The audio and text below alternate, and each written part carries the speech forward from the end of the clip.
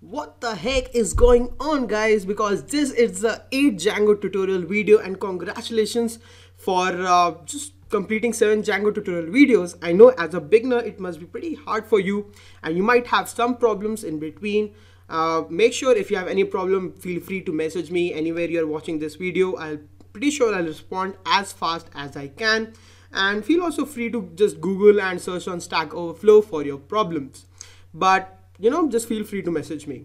But anyways, in the last video, just to recap, we added all of these cool HTML files and we created this base.html file, which we are able to just reuse and apply to our different index.html files. So we created this beautiful navigation bar, and in this video we are going to be learning how to basically add database to our website. So why do we exactly need database for our personal website? So I'm kind of adding it just because I want to show you how database is created and how we can just add stuff to our database in Django. Because it's the most beautiful thing inside Django, to be honest. It's so easy and it's so pretty.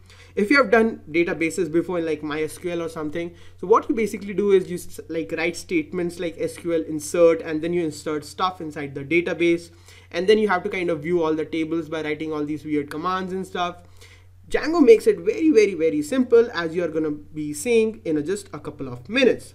So what we want ideally for our contact page is that there should be a couple of form elements over here. If you don't know what a form is basically like a name. So you can think of as this Google search bar as a form, basically like an edit form, where you can just write stuff, and when we press on enter, this stuff actually goes to the database where it's processed, and then it just throws out an output, which in case of Google is just a bunch of search results. So in our case for contact, what we want is when we complete the form, for example email, subject line, and maybe some kind of a message, when we submit that, that should go back to our database, and we as the user, not as the user, as the administrator of my personal website, I should be able to see all those messages inside my contact form. So let's do that in this video. So what we are going to do is we are not going to focus on this contact.html. We are not going to be building the actual forms in this video, but we are going to be learning about the database and how we can add stuff to our database and view it inside our admin panel. That is the default admin panel of Django. So what we are going to be doing is, let's first understand what exactly this models.py file means, and what is models. So this models.py file is actually pretty important, and this models.py file you can find inside this my site app folder, and inside this my site app folder there is this file called models.py. So for every app there are going to be different models.py file. So inside this models.py file we are going to be creating our database. So what exactly is a model? So if you search inside a dictionary, you can you'll probably find something along the lines as it is kind of a blueprint for a series of actions that you want to achieve. So if you want to create a building, and let's say you are an architect, so you'll probably be creating a model on a piece of paper, and then you'll actually be building the building. And if you are not a weird person, you'll also probably find like definitions of models like fashion people and stuff like that. But this is about coding and not about fashion. Although you can say like coding is also kind of a fashion because we are artists and that is what we do. But I'm just speaking a bunch of nonsense, so I'll just get back to models. So yeah, a model is basically a kind of a blueprint for the database that we want to create. So for example, even before we go into email, subject lines, and the message part of our contact page, I just want to give you a very small example of adding stuff to our database. So you can imagine there is a class, just a simple college class or a school class, and inside there are a bunch of students, and each student has a first name and a last name. So we are going to be creating a table or a model for that. Now how do we create that? We just write class, and then we are going to be creating a model of students. So we just write student, and then inside that we write models.model, and inside this we need the first name and the last name of the student. So we can just write first underscore name equals to models dot, and then we are going to be writing the character field, because what is this character field? So if you have done any kind of database work, you probably understand that, or even if you haven't, you can kind of understand this as every field inside the database or a table has different kind of stuff. So for example, if you had to store integers inside your database, instead of character field, we'll probably be writing something like integer field and stuff like that. This is basically to tell Django what kind of data we are going to be entering inside the database. So in our case, we are going to be entering a string, or which can be understood as a bunch of characters. So we can just write character field, and we can put the max length as this is to basically limit the amount of characters that can go inside this box. So, or inside this database, not exactly this database. You can understand this first name as kind of a row column kind of a thing inside a table, and the student, just to like kind of understand, you can think of the student as the table name. All right, and the stuff inside it is basically the items inside this table. Actually, you know what one cool thing is? I know I'm kind of going on a tangent because I haven't put the max length over here. Actually, let me just put it this as 30 characters. So one cool thing about Django is what it does is when it creating the table, right? What it does, it actually creates the table by the name of, in our case, it will be my site underscore student. So it basically uses the app name, and then it uses the name of the class that we have given over here. So that is how Django does it. I'm just going to remove this comment from over here, and we need the last name. So I'm just going to be adding the last name over here. Let's just add this as last name, and this should be good enough. All right. So what we are going to do is it's just right now is just under models.py, and you can't actually see these fields right now. We need to add them to our database. And how do we do that? We do that by using something known as migrations. We have already talked about migrations, and just as a reminder, migrations is kind of a way we add stuff inside our database in Django. So inside this migrations folder, you can see this is just empty except this init file, which doesn't really mean anything because it's empty. But anyways, inside our migrations folder, there is nothing. So there is nothing added inside our database. How do we add stuff inside our database? We first create something inside the model that is, in our case, is a student. Then we go to this manage.py, and then we write make migrations, and then we write the app name, which in our case is my site. We just write my site and press enter. So it's just gonna add stuff to our database. Actually, this will not exactly add stuff. It's just telling Django that, hey, we have something to add inside our database. Now, if we look inside this file that has been created after adding stuff to our database, not adding stuff, just telling Django that we have added stuff to our database, you can just see that over here it says migrations.createModels, and the model name is student, and then it has three values, three fields, the ID, the first name, and the last name. So we have added actually the first name and the last name in our models.py file. But what is this ID over here? So this ID is basically, you can think of it as a roll number of students. This is automatically created by Django whenever you are adding any kind of entries inside the database. It kind of, or any kind of model inside the database, it automatically adds this ID inside the model, and it basically increase every time you add a new entry. So for example, let's say the first student is called John Smith. So the first name will be John, the last name will be Smith, and the ID will be 1. Now the second, maybe the second student is called Anastasia Steele. I took it from 50 Shades of Grey, I think. But the first name will be Anastasia, the second name, last name will be Steele, and the ID will be 2. So it's automatically increased whenever you add another item inside your model. If you don't want it to increase, you can just put this as false, and that's pretty much it. So now with this make migrations, so just to show you the command that is over here, if we can increase the size of this thing. So what we did was we wrote make migrations dot my space my site, and it says migrations for my site create model student. So we have just told Django that we want to add this model to our database, but actually it hasn't been yet added to the database. For that, we have to actually write migrate and press enter. So it's gonna migrate, and it says applying my site dot 0001 underscore initial, which is this file over here. And now it has actually been added to our database. Now, how do we actually see these this model inside a database? Now there are two ways to do that. First is you can watch it using the admin panel that we are going to be learning in this video how to do that. It's freaking easy when you know how to do it. And the second way to do it is shell. And we are going to cover that maybe in the next video, but it's not that important for beginner purposes. So we are gonna have a look. maybe in the next video, but I'm not sure. But anyways, let's understand how to view the database that we have added of student inside our admin panel. So for that, we are going to look at this file called admin.py file inside our my site app folder. So what is this admin.py file? This admin.py file is responsible for anything that goes inside our administration panel. So let's actually have a look at our administration panel by just running the server and pressing enter. So I discussed this administration panel in the first and the second video of this tutorial series in the first and the second video. So how do we access that admin panel? If you forgot, we just have to write admin over here, press enter, and I've already created a super user. If you haven't yet created a super user, just stop this server and write create super user, press enter, and it will ask you to put your username and the password. You can put that in, then just log in using that login commands. So anyways, over here in our Django administration, you can see there is no model called students. So what we are going to do is to add it to our admin panel, we are going to go to this admin.py file. Let's minimize this.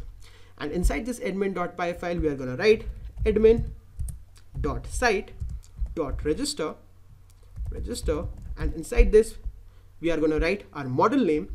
But before even we write the model name, we actually need to import this student model inside our admin panel. So we can just go over here and we can write from .models, and dot is basically for this my site app in reference to my site app. So what we are saying, hey, by dot, what we mean, go to the app that this models.py file is currently in. So it goes to this my site app and then it searches for the models file, that is models.py file. And then it goes inside this models.py file, and we can just write students now, and we'll import that model inside our admin.py file. And now over here we can just write student, and that's pretty much it. Now we can just save it, and hopefully this will refresh on its own like it did. And now we can go back over here, press enter, and as you can see, there is this new cool students under my site app. There's this new students model that has been created. So we can open it up, and you can see there is nothing right now. So let's add a new student. So let's click on this add student, and we can just write John and the last name as Smith and press save. And as you can see, there is this new object that has been created which says student object 1. So students is a class, and we are creating kind of objects inside it, and each of this object has items. All right, so let's add another student just for fun. Let's call this, what should we call this? Not J, because you already used that. Let's call this Daniel Schumann. I don't know why I call it Schumann, but okay. So this is the student object 2, this is the subject object 1. Now, what if we wanted to change the name of these items inside our student class? So these objects don't actually look good right now. And if you're actually working on a big database and a big project, this can actually like feel pretty frustrating to look at the student object 2, student object 1.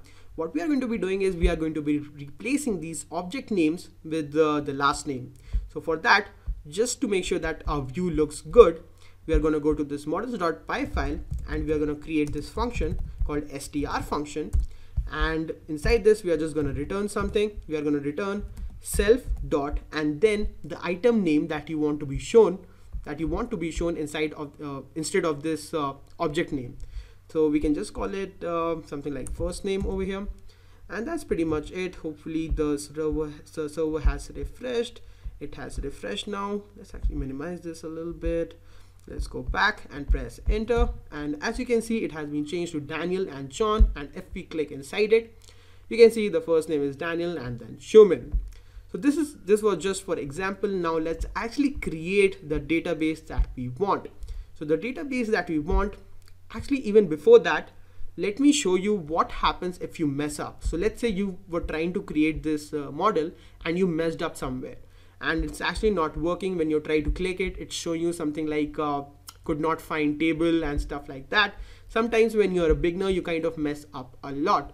So what should we do in that case? If you mess up somewhere and it's giving you a migration, some kind of an error or any kind of error inside the database, how do you start from scratch? So to start from scratch is actually a little bit of a tedious process. You've got to delete this 0001 initial.py file. So we are going to delete this file over here. All right. And then we have to delete this SQLite 3 file from here. What this will do is it will refresh all the database, and you'll have to create even the admin password again.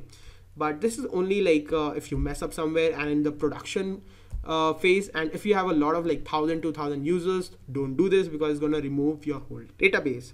But for in our case, we are just in production mode. So if you mess up somewhere while learning these tutorials, you can just delete first all the files from migrations folder, and then delete this db.sqlite3 file. Just click on OK, delete anyway. And as you can see, now we don't have anything over here. Now if we probably click on, actually we have stopped the server, it's not going to work. But what we can do now is we have to make sure that all the migrations are done again. So we can just write migrate over here, and this will make sure that all the migrations are done again, and will create the file, SQLite file again for us. So let's just wait for it to happen. And as you can see, this file has been created. And now we can add this migration again, that is the student migration again. So we can just write make migrations my site and press enter. And now this tells the Django that, hey, we want to add this student model inside our database, and that's why this initial file is created. But now we actually have to add this file inside the database, inside this model. Sorry, we have to actually add this model inside the database. I don't know why I'm slipping on my words. It's probably because my throat is a little bit itchy, but that's okay. So now we have to write the migrate again, press enter, and this is going to add stuff, actually add stuff inside the database. So now it's okay, but we won't be able to see stuff inside our admin panel. So just show you like example. If we try the run server and let it run, come on. And if we go back to our admin panel, as you can see, we have been logged out. And if we use the previous password, it will probably show that it is wrong, something like that. So we have to create the admin user and password again. So this is basically you're starting from scratch after deleting these files. So we have to create it again, which we can do with create super user, press enter. And now the steps are pretty common. I just want it to be admin, leave the email address, and the password can be something like hello world. Actually, let me add a little bit of more complexity to it. Otherwise, Django is going to give you an warning that this password is too weak. And now let's do it again. Hello world. Press enter. All right, the super user has been created successfully. So we can write admin, and we just write @. Hello. I can't believe I messed up the password. HELLOWORLD, press enter. And the site can't be reached because I'm a stupid person, and we have to run the run server again. Let's wait for it to run. All right, let's reload this thing. Come on, baby. All right, now we can just write admin HELLOWORLD, press enter. And as you can see, again, the students has been added to our database, but all of that previous stuff has been removed because we basically deleted all the files. So now what we're going to do is we are going to create our model that we wanted to create. So for that, we are going to create a new class over here, and instead of student, we are going to write contact and models.model, pretty much the same. And inside this, we are going to write email equal to models. And inside this, we can just write email field, and then let's create a subject, and we can put in models dot character field for this one. And I want the max length to be maybe 196 characters. And then in the message, so this message is going to be can be very, very huge. It can be a lot of paragraphs and stuff. So we are going to be using a reference called text field. So inside this text field, we are not going to give it any max length.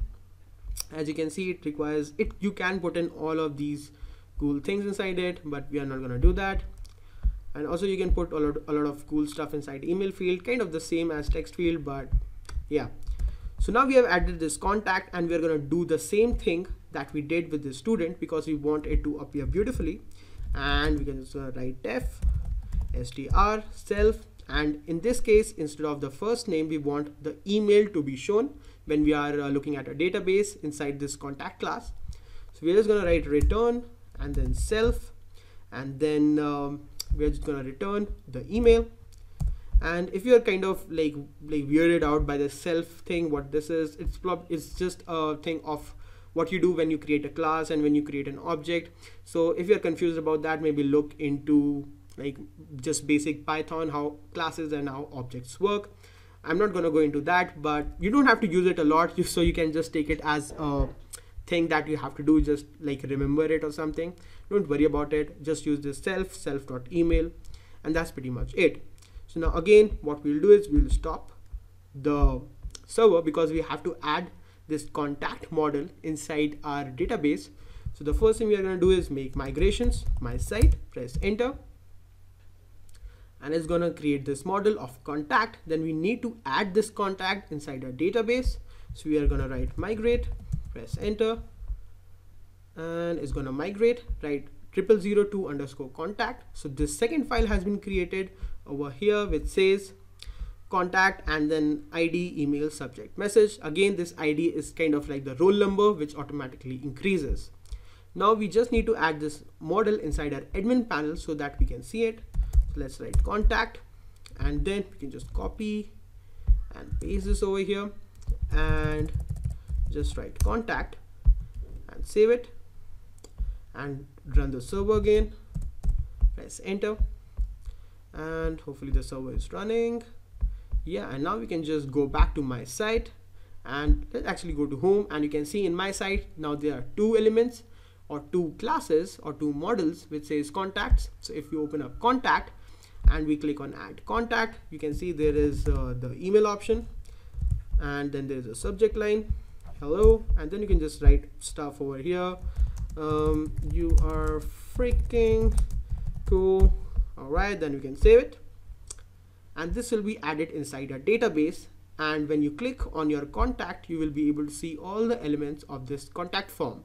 So what we want to do is, so let's open up our website, actually this one.